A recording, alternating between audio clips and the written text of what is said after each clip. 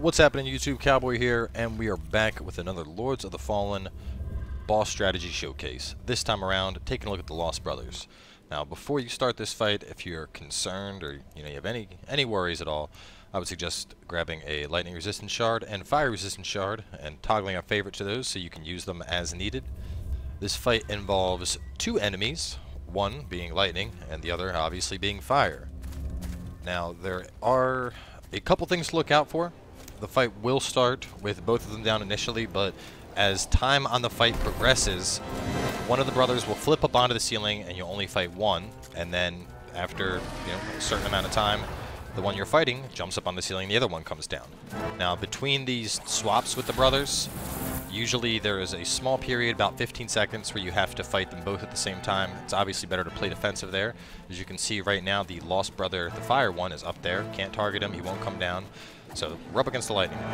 Now, they all have very basic attacks. The light one, you can see, is kind of like a 1-2 melee hit. The fire one only seems to swing once with melee. Aside from that, the lightning one does have that ranged attack right there that you saw, and do keep your eye out for that. It can go straight through pillars and hit you, so it's important to note, since it's one of the few attacks in the game that has, like, just penetration through objects. So you can't just hide behind pillars to heal up. Well, you can, but obviously that will go through pillars and hit you, so keep that in mind. Aside from that, he will occasionally jump up in the air and do a lightning slam, which isn't really that bad to deal with, but it's something to be aware of nonetheless. So you can see when they both come down, they each do their slam. He does his lightning slam, which he's doing right now. He also does it every time he leaps after you, and the fire one's down. So when the lightning one goes back up, I'll end up being in a one-on-one against the fire guy, and you can see the lightning one has leapt back up, and now it's just me and fire.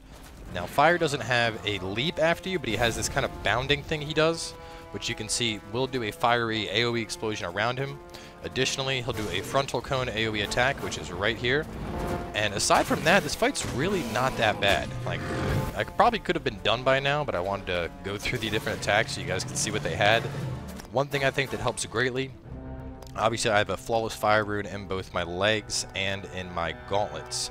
And it's not necessarily just for this fight, but in general, I felt that when it came to socketing elementals that there were more enemies with fire than anything else, so I thought I was going to get the best benefit out of that. Now, the best strategy to complete this fight is going to be to work them both down during the respective one-on-one phases, and then, when they're both nice and low, kill them both off at the same time.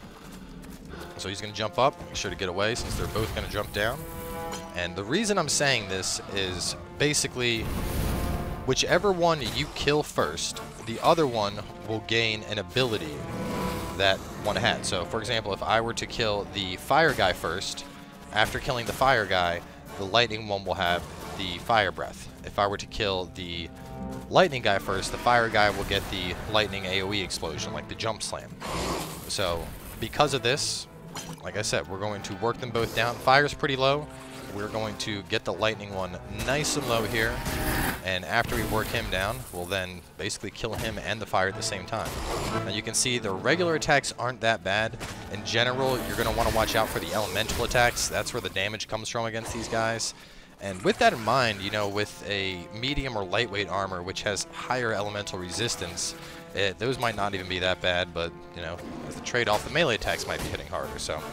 Obviously, as you can see, I'm not really that concerned with being overly defensive at all. I'm just kind of, attacking whenever I have an opening against these guys, and that's pretty much it. So, right here, I am going to try and get some more damage into the lightning one before he goes away. I want him nice and low for the next time they both come down, because I plan on killing the lightning one first. And he should be good where he's at.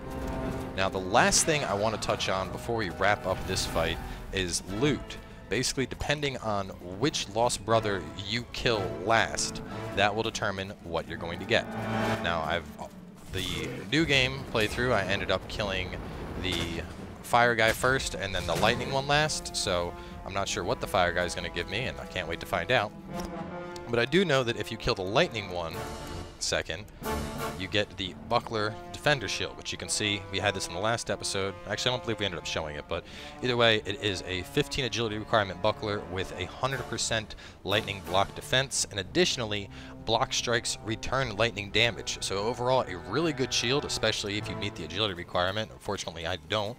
So with that in mind, of course, now that we're on New Game Plus, we're going to kill the lightning guy first and then the fire afterwards. But you can see the Lost Brother of Fire's health is nice and low. The lightning brother's health was a little bit higher than that, but either way, we're just going to basically kite around. We're going to wait for him to jump up. That'll signal that the phases are now changing. They're both going to come out. We're going to pop rage. Lightning comes down. We're going to go over, kill him. One big old hit. And before fire can really even do anything with his other brother's abilities, we're going to run up and give him a good whack once he stops being a little bitch. And that, ladies and gentlemen, is how you take care of the Lost Brothers. So obviously, if you end up